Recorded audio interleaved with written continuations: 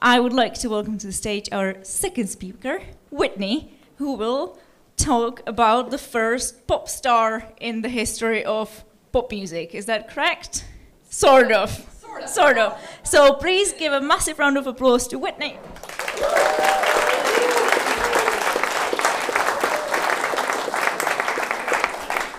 Great, thank you so much. I was delighted to find I'm not the only American on the program tonight. I came here from Madison, Wisconsin, where I currently live, and I actually delivered a version of this talk at Nerd Night Madison back in November. I've refined it since then. I don't know how many of you read the bio on the websites. I don't know how many of you read that stuff. That's fine if you don't. I'm not going to judge. But when I said in my bio there that I was a newly minted librarian, I mean I literally graduated from my master's program in library and information science 3 days ago. Thank you. And promptly hopped on a plane to London for a big old research trip on the woman I am talking to you about today, because this is my idea of fun, apparently. This is my graduation present to myself. I'm fantastic at parties. So, I also mentioned in my bio, but again, you may not have read that, that's fine. For about 4.5 years, I worked for the digital sheet music company Music Notes. Is anybody here a customer, perchance? Oh my gosh, one person, I'm so happy, this is great. Yeah, I worked for them for a number of years, and my two main responsibilities at that company, two most constant responsibilities, were cataloging new products and doing copyright research. This is kind of why I bill myself as a professional music detective. It's a joke, but also not a joke, because I did detective work every single day at that job, making sure composers and lyricists could receive proper credit for their songs, and sort of indirectly, my coworkers in the royalties department were more responsible for this, but proper music royalties. So basically, I spent several years in a job that gave me a lot of opportunities to think about music, not necessarily from a theoretical or performance perspective, but music as intellectual property, as people's creative labors that deserved fair and appropriate compensation. So now you might start to understand why, when I first discovered Claribel during the course of a normal day at that job, actually, and found out that she was one of the first composers ever to receive music royalties, my jaw dropped. You could probably see why. So for the remainder of this, I'll be referring to speech notes on my phone, because I am not yet at the point where I can just go off the cuff and not go off on silly little tangents.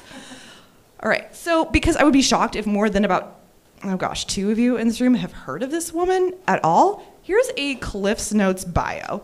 Claribel is the Tennyson-inspired pseudonym of Charlotte Alington Barnard. She had about a 10-year songwriting career. Her first publications under that specific pseudonym went live in about April 1859, and unfortunately she died at age 38 of typhoid fever in January 1869. She was not actually a performer, which is why I sort of qualified what you said. I have encountered maybe 6 performances where she actually sang her own songs in periodicals of the time, and they were all for like charitable causes, like church restoration funds, hospitals for women, things like that. Mostly other people sang her songs. So honestly, I see big parallels with people like Julia Michaels working today. The common figure cited for her output by the very few people who have written about her at all is around 100 songs.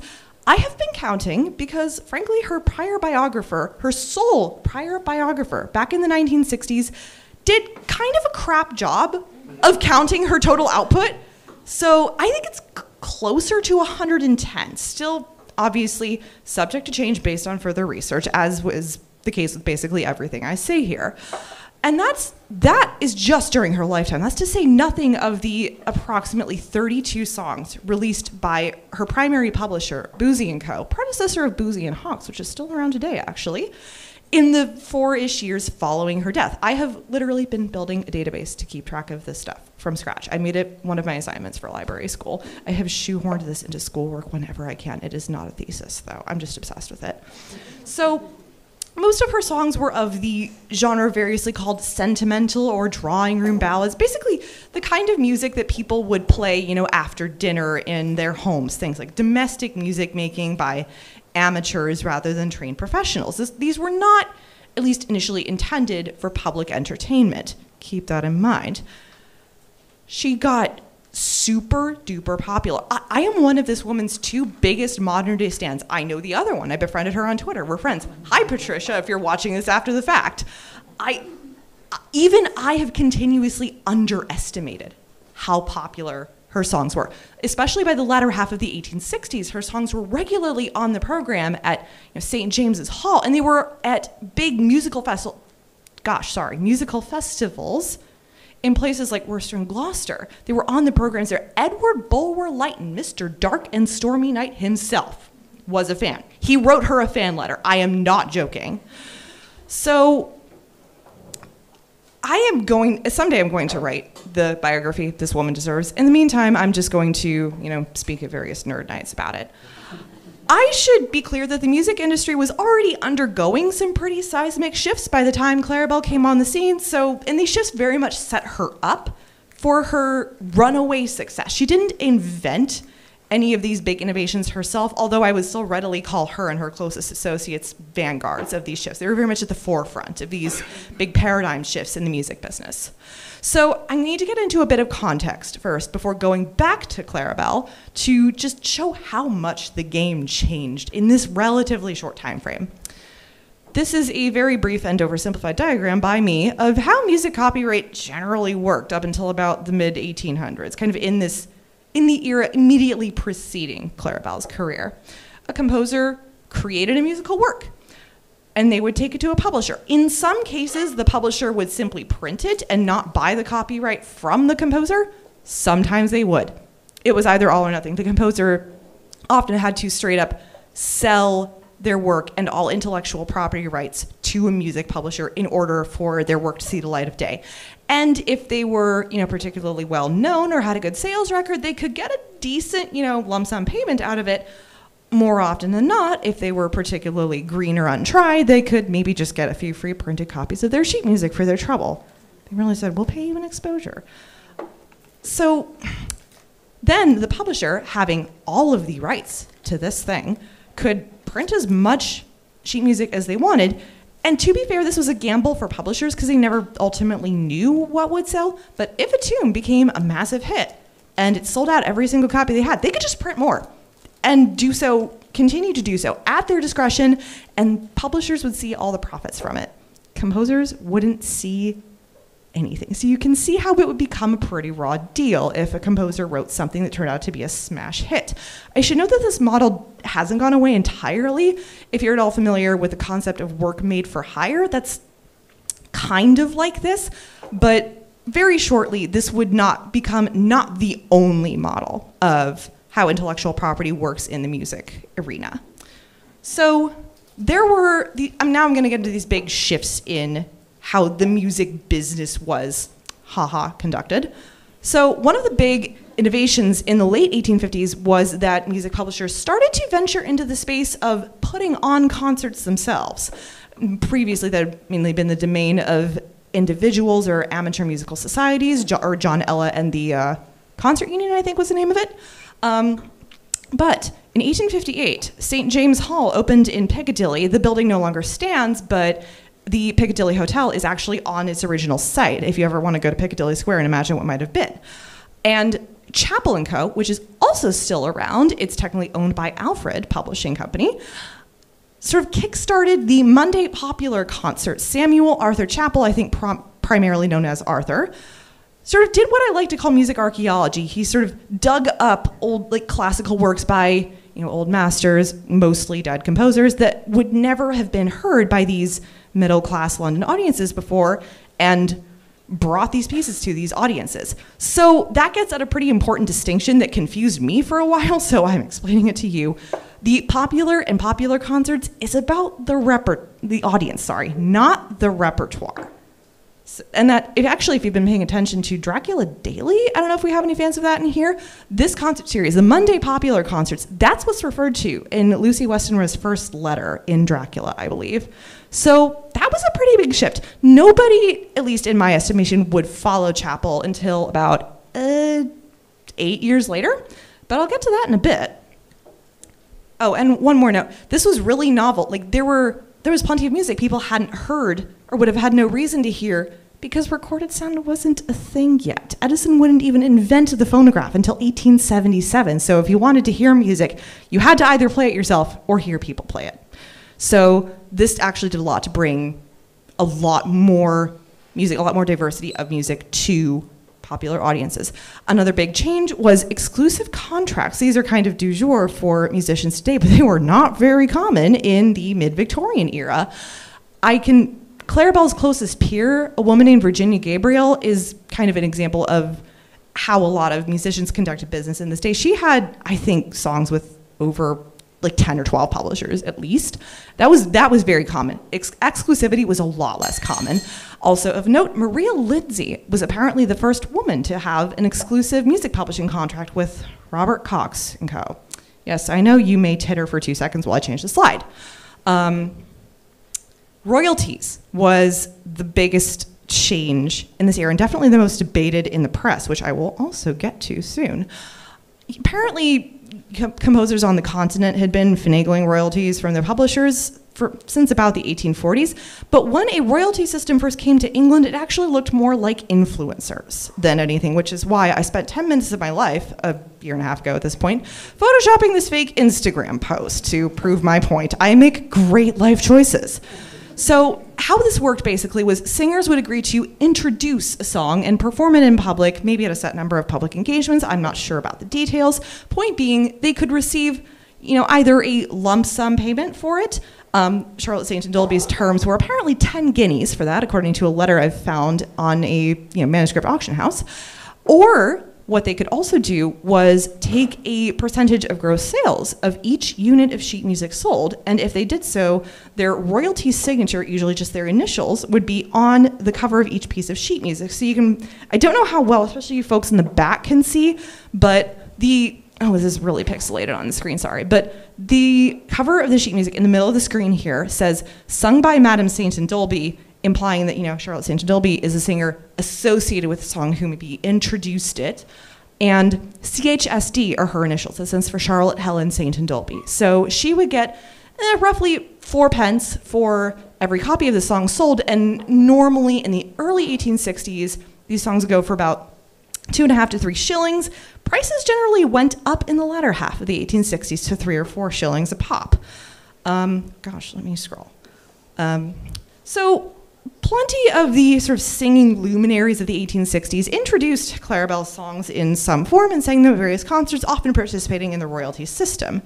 But Claribel also got royalties from a lot of her songs, like I mentioned briefly earlier.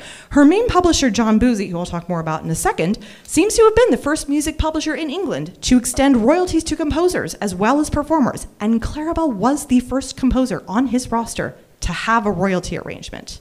So that is one major reason why her career is super notable in terms of the history of music as a business.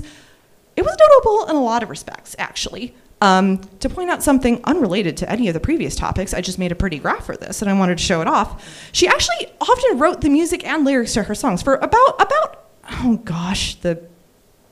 text boxes got all out of order. Anyway, she, by my count, and I have been counting, she wrote the music and lyrics to a little under half her songs. That wasn't necessarily unique in this era, but certainly uncommon. More often you'd get composers setting existing poetry to songs, which is why you have a billion sheet music versions of Alfred Tennyson's The Brook around.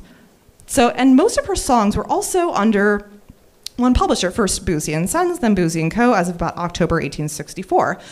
John Boosey, the head honcho, saw something special in Claribel's songs pretty early on, and he actually bought some Claribel copyrights from other publishers. Her first big hit, Janet's Choice, which the cover was on the slideshow a few slides back, was published by Emery around April 1859, but in March 1860, Boosey started advertising it under that firm's auspices. And by my reckoning, he bought about 8 Claribel songs from other publishers over the 1860s outside of copyright auctions. Music copyright auctions were hardly uncommon in this era, but I've had a look at the records of Puttick and Simpsons, which conducted most of these auctions. These specific songs that I know changed hands are nowhere to be seen. So likely he was specifically seeking them out, and doesn't that speak volumes about his business strategy? Boosey also extended an exclusive contract to Claribel. As of about 1863, she was getting paid £300 a year, which I think is a little just a little shy of £18,000 today, according to the National Archives currency converter, just to write a bunch of songs for exclusive publication by Boosey and Co. That's a freaking lot of money. I know I'm jealous. So, and all of this was a gamble, but I think it ultimately paid off. Janet's Choice was in its 20th print run by 1865, and then I would say most of her songs saw upwards of like 4 or 5 print runs, some even over 20 print runs. So people were buying her music. People really liked her music. So why was that? Oh gosh, there's a bit I forgot to take out in this outline. Okay, so she wrote for her audience very, very well. Drawing room ballads were meant to be learned easily and sound good quickly.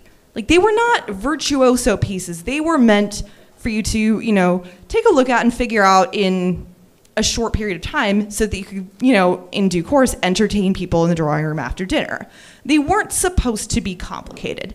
And I don't know a ton about music theory, but the piano accompaniments for her songs seem very well suited to this particular audience, a natural fit for the drawing room. So like I've said, these were not originally intended for concert hall performances, and I've talked a lot about John Boosey's business strategy, but I also cannot overstate the role that Charlotte Sainton-Dolby played. She saw Claribel's potential before even Boosey did, I think. In about January 1860, she bought Janet's Choice, which again you saw earlier, as a royalty tune. That's kind of another name for this genre that emerged in this decade, the quote-unquote royalty ballad. And I couldn't count. I will count someday, but I couldn't count now how many times she performed that specific song over the ensuing decade. And she was already a well-established singer by this point. I think she had just turned 40 by the time 1860 rolled around. So, and this gal literally impressed Felix Mendelssohn so much that he wrote the alto part in the Elijah Oratorio for her voice. That's how good she was. And this woman was the one to quite literally bring Claribel's music out of the drawing room and to larger audiences, to ever more public and ever more professional concerts.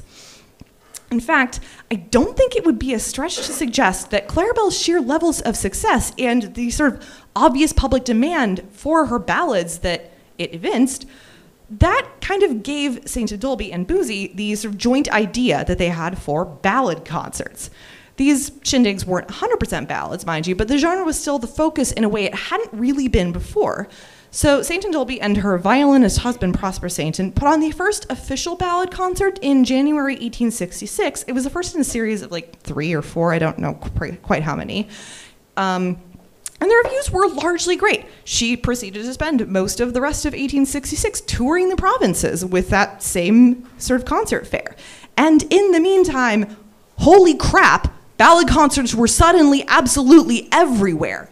And the Crystal Palace had a whole series of them in summer and fall of 1866. They got Sims Reeves on the bill for that. And people who had already given plenty of concerts were suddenly specifically calling them ballad concerts. Alfred Mellon and Edwin Bransford are the 2 names I'm thinking of on the slide. People who did that, who were already giving plenty of concerts, and were suddenly like, oh, no, ballad concerts are kind of profitable. We should probably bill them as that. I don't know yet whether the repertoire for all these other concerts was the much vaunted good old English ballads or modern music. I hope I can find that out. We'll see. All told, these concerts were generally well received enough that at the end of March 1867, John Boosey sort of followed in Chappell's footsteps from about 8 years earlier and announced the first official Boosey-produced ballad concerts. Claribel was almost always on the program in some form for probably 25 years after these kicked off, and several of her songs were actually premiered specifically at these things, which were variously known as the London Ballad Concerts or the Boosey Ballad Concerts, probably depending on which magazines you were reading. And despite some bitchy naysayers in the press, these things outlived everybody involved in their creation. I think the last one took place in 1933. That lasted the First World War. That's pretty huge. They really created something special there.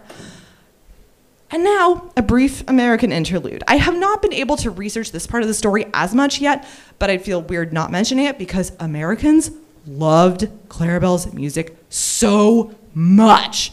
Like, in part, there was a lot of music piracy involved, or technically, I guess it wasn't music piracy because there wasn't a law that would make that a crime yet.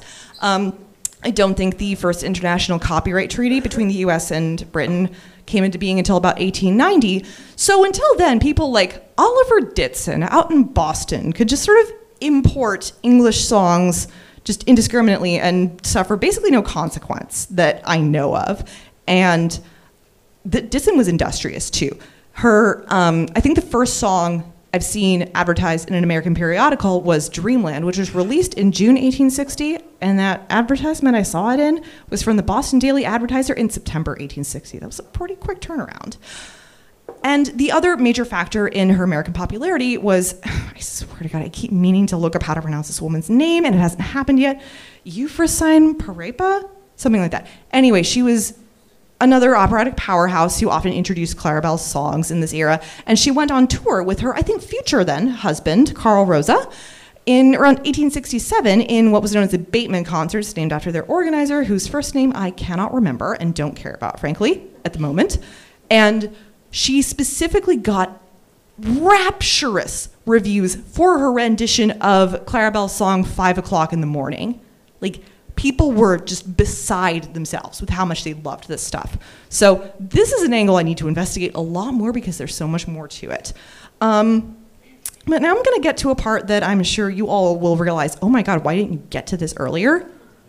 People were so mean in the British press. Like, this is just a sampling of the absolute, like, you know, Twitter level bitchiness that people were just printing just indiscriminately, seemingly. And there's even more. There's, you know, pernicious, infliction, nuisance, and one of my favorites that somehow I didn't find a screenshot for in time was the utmost insanity of nonsense to ever insult the human ear. Like, no freaking filter here. I mean, hell, one music critic even invented a word. In May 1866, Henry Fothergill Chorley, longtime music critic for the Athenaeum and certifiable grumpy gills, coined the term Claribel ware to refer to the whole genre of sentimental ballads, drawing room ballads. She became the face of the genre. Not John Boosey, not Charlotte Sainton-Dolby, Claribel. And what's wild is like 90% of, maybe not 90, a lot of this hate was coming from like 2 newspapers, mainly. The orchestra was memorably described by The Spectator as an occasionally clever and generally abusive musical paper. They're responsible for every instance of trash, along with some of the more creative insults. But even the Athenaeum, which was generally more measured, became even more vehement as, you know, the latter half of the 1860s rolled on. So, like, people still liked Claribel's music for the most part. They bought it, they showed up to ballad concerts, but the small contingent of opinionated men still had a large impact, probably most of all on Claribel herself, who got so stressed at the media furor that it quite literally made her ill. So that begs the question, what the hell did she do to merit any of this? It is not just because she was a woman, surprisingly. I mean, kind of yes, but also there were plenty of other factors involved. One factor was almost certainly her anonymity, the fact that people could, you know, complain about like sort of a faceless avatar instead of a real person with a real social reputation. On a more fundamental level, it has a lot to do with genre. Claribel's music and a lot of these sentimental ballads in general centered women's choices and emotions, which might not have been so much of a problem if they had just stayed in the damn domestic sphere, but instead, they were being sung and encored at public concerts in the public sphere, and I feel like a lot of this melodrama was basically these, you know, opinionated men in the press going, "Yeah, kitties! Gross! Get that away from me!" The royalty system was also a huge source of debate. People were legitimately arguing that it was immoral for composers and performers to accept royalties, that anyone who did so was doing a grievous injury to art, which also feeds into point 6 I have, the gullibility of masses. Apparently, like, these same people believed, oh, the public is like not going to, you know, have good taste on their own. Any performers have sort of a duty to sing good music for them and shepherd them towards good taste. probably the other biggest factor besides gender was, I'm sure some of you all have heard of England described as Das Land ohne Musik. I deeply apologize to my German grandfather for probably butchering that pronunciation. That essay, the essay that's from, did not actually appear until 1904, but the perception that England was unmusical, I'm still tracing the exact genesis of it, but it was definitely around in the 1860s and absolutely part of this debate on, oh, is Claribel actually trash? Are sentimental ballads just worthless and, should never be printed ever again? And all these cultural critics in the press and in the academy, both in this time and beyond, were just scrabbling for an authentically English music, but in a way that was so hyper-specific. They were like, oh, we have to have an English composer of classical music specifically. That cut out a huge swath of English musical life. There were so many concerts in London alone that you probably couldn't throw a stone without hitting a concert hall. People loved making music and listening to other people make music in this era.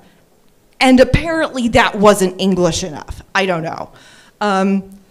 So I'll be brief about this last part.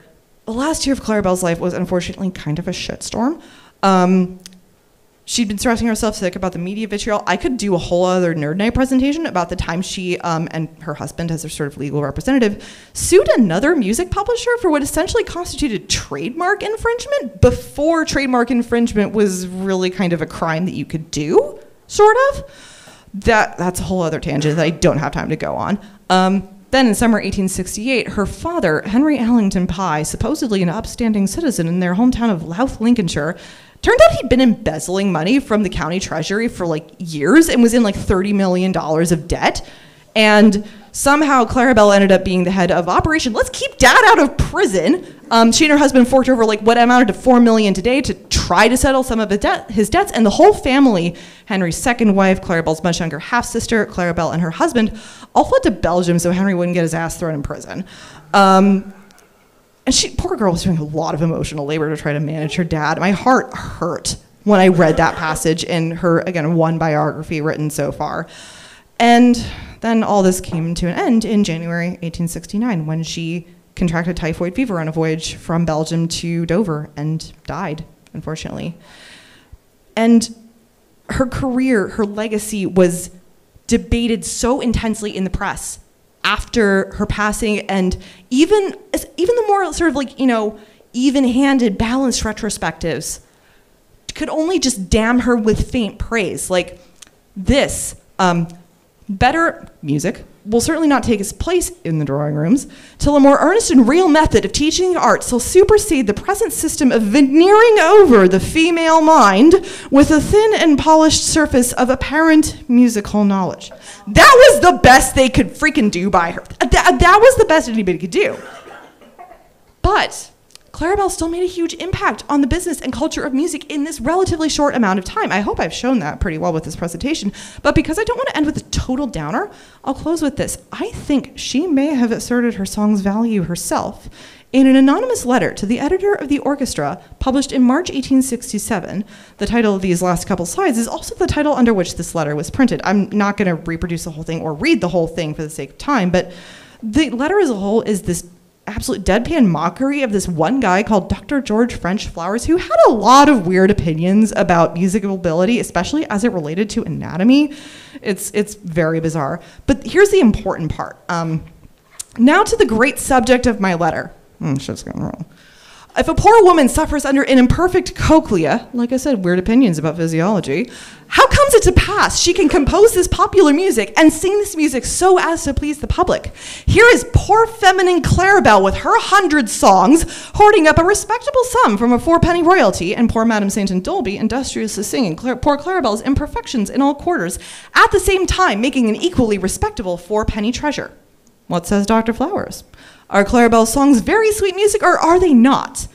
Now, my suspicions as to the letter writer's identity are mainly founded on the second sentence in which she says she is a clergyman's wife, as was Claribel. I can't say for sure yet. If she did write this letter, then what a clapback. Oh my God, I really hope she did.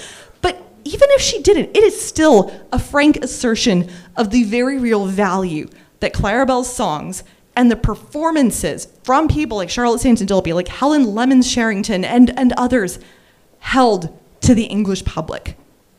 And that still absolutely matters. Thank you so much. If you want more Victorian ears and musical shenanigans, I have a link tree with a research newsletter that I swear to God I'm going to update someday. Prior conference papers, my presence on the Bird site, which is still somehow a thing, et cetera, et cetera. So I also have a few business cards with the QR code on them. If you want one, just find me after the program. So yeah, I will call it good there. Thank you so much. Massive round of applause.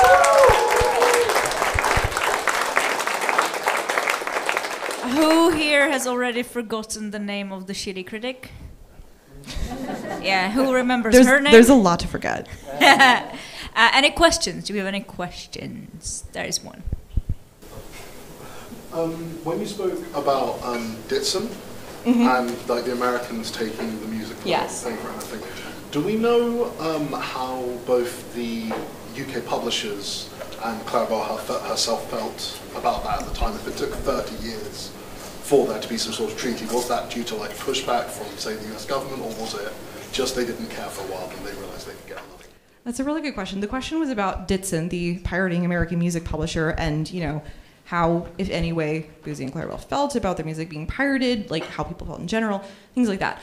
I'm not entirely certain that they knew, like, that a crap load of English music was being sort of imported into the Americas, and even if they knew, there wasn't much they could do about it, honestly. Honestly, copyright law in general, the history of copyright law is a giant mess, and it is one of those things I'm still trying to get to grips with. It involves a lot of reading like legal papers and sort of deconstructing legalese. So I don't have a more definitive answer yet, but it's one of those things I'm trying to understand, like why it took so long for what feel nowadays like sort of common sense innovations. Like, yes, we want to make sure that intellectual property is protected around the world, not just in this single country or whatever. I don't know why it took so long for that to happen. I think a huge part of the problem is that the definition of intellectual property has always been incredibly slippery. People have always had trouble getting to grips with what exactly it is, let alone, how exactly to protect it. I feel like the history of IP legislation is like, oh, we'll pass a law, providing for these specific things, forbidding these specific things, and then it's like if you QA a software program, immediately like a gazillion things you didn't think of pop up and prove to be issues, and you're like, oh my God, we gotta go through this entire legislative rigmarole again? Because I didn't think of these like 50 gazillion things the first time, oh my God. So this wasn't the only arena in which piracy was an issue. I don't know a ton about this, but Charles Dickens actually had a huge battle with American publishers who were sort of pirating his work during his lifetime, which is actually I think it occurred in this same decade even. So this is a whole big thorny issue that took a whole lot of people and a whole lot of time to resolve. And in the meantime, people who got their stuff pirated transatlantically were still kind of screwed. There was no real recourse for them as far as I know. Is there someone you can point to that's sort of like a modern day equivalent in terms of like influence or? I've been thinking about this question a lot. I'm sorry. The question was, is there anybody I can point to in the modern day as sort of like an equivalent to Claribel? I have actually thought about this a lot, and I'm so glad you asked that. This wasn't even a plant. I mentioned Julia Michaels earlier, and she'd historically been mainly a songwriter and just sort of recently in the last few years or so ventured into performing herself. So I see a lot of parallels with her. I would also think that if Claribel lived in the modern day, she might have started out as a YouTuber, kind of like Dodie, honestly. She was just posted some videos just actually singing her own songs, maybe with some sort of weird internet anonymity veil, but stuff would have blown up from there. Incidentally, in my first graduate program, I was a research assistant to a professor looking into the post-war career of Vera Lynn, who I'm sure at least some of you all have heard of. And a lot of the music that Vera Lynn performed was in the easy listening genre. And I really, truly think that if Claribel had lived just 80 years later, she would have ended up writing songs for Vera Lynn and other people like Petula Clark, folks like that. Yeah. Are there like any recordings or like modern editions of the songs? Because like as you were talking about this, I was kind of like, what are they like? Like, and I wondered if I would like them as a modern person. Yeah, of course. The question was, are there any sort of modern day recordings or performances of her songs? Some. She kind of got screwed by, recorded sound not having really been invented in her era, but John McCormick, the Irish tenor, actually sort of single-handedly gave one of her songs, Come Back to Erin, sort of a faux Irish ballad that I actually didn't even mention in this thing for time, sort of a new life, and his recording of it is sort of the canonical version, I guess you could call it. So you can find that on the Internet Archive, and as well as various places on YouTube. I would say Maureen O'Hara's performance of Come Back to Erin on, oh gosh, I don't remember which mid-century TV show it was. That is, I believe, in one of the original keys, and I think it would have been the closest to what concertgoers in the 1860s experienced. As far as actual modern day versions of her songs, I briefly shouted out Patricia Hammond earlier. I cannot recommend this woman's book enough. She wrote a very slim volume, very easy read, called She Wrote the Songs, Unsung Women of Sheet Music. And she talks about a lot of people in the book, not just Claribel, but what's really special about that book is Patricia is also a trained singer. I think she's a mezzo. And she recorded a CD to go with the book, and she has done recordings of several of Claribel's songs, and that is on Spotify, and you can also buy the physical CD on her website, I think. So, and she's really concerned with like authenticity in performance of historical songs. So I would really recommend checking out her work if you want to get a good idea of like how those songs would have been originally performed. Of course. Any more questions? No? No? There's one?